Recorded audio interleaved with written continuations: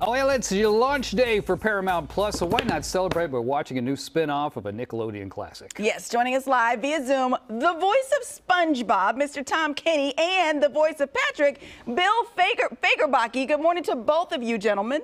It's the best day ever! Excellent. I was promised a big musical number. Yes. Oh, wow. Thank you. I love that. SpongeBob, did you hear that guy sing your song? Yeah, it was fantastic. Wow. I love that. First I was salivating over the black coffee. Now I'm salivating over your performance. Incredible. This is so much fun. So much fun. We got a new SpongeBob movie, yeah. But we also have, this is fascinating, it's like SpongeBob, their early years. Right, the prequel, if you will. Yeah. So give us a little idea what the new show's all about, guys. Sure. SpongeBob Sponge on the Run is a film that starts streaming today. It was supposed to be in movie theaters, and then that didn't pan out for obvious reasons. So now it's streaming. We finally get to see it. And there's a flashback sequence in there of SpongeBob and Patrick as little kids at summer camp, Camp Coral. And then that sequence got transported to Nickelodeon as a CGI animated series that also starts streaming today on Paramount Plus. This is so exciting. Okay, are you guys excited as excited as we are about Paramount Plus launching today? There is so much content. Oh, great.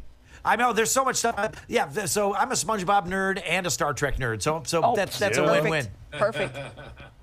Yeah, I'm excited about both, quite honestly. So maybe a little bit too much, Okay, let's go back. Let's go back to when you two were first approached about a little sponge who's square that wears pants. Did you have any idea that this would keep going this long and still be this beloved, and there would be musicals and movies and generations of fans?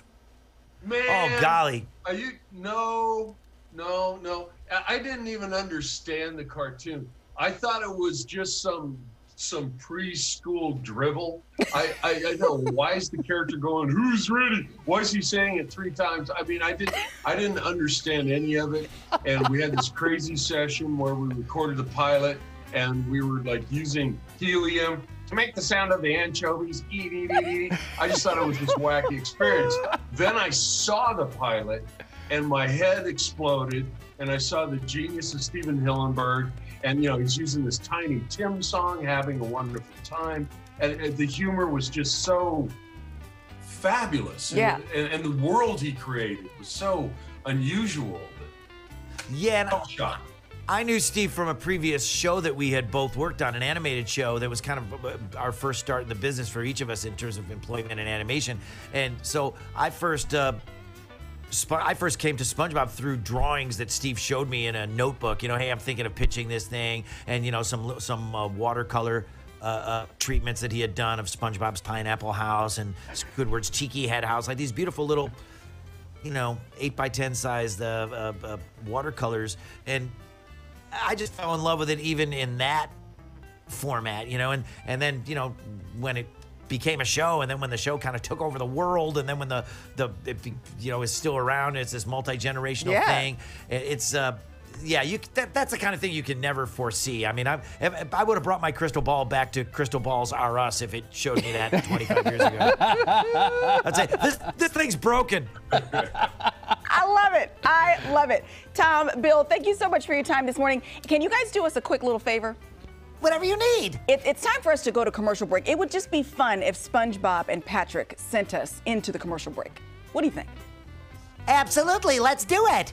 Hey, Patrick, we're gonna be back with more Good Day right after these messages, right, Mr. Star?